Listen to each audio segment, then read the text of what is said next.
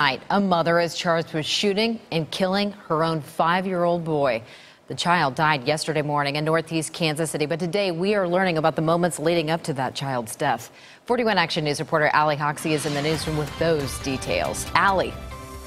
Amy, just a few hours ago, prosecutor Jean Peters Baker announced felony charges against 23-year-old Lisa Hall. Those charges include child endangerment and unlawful use of a weapon. According to charging documents, a witness told police Hall and her boyfriend were drinking and arguing in a bedroom inside the home on North Elmwood Avenue around 7 a.m. Then the witness heard a gunshot and says Hall ran from the room carrying her child, who had been shot in the head.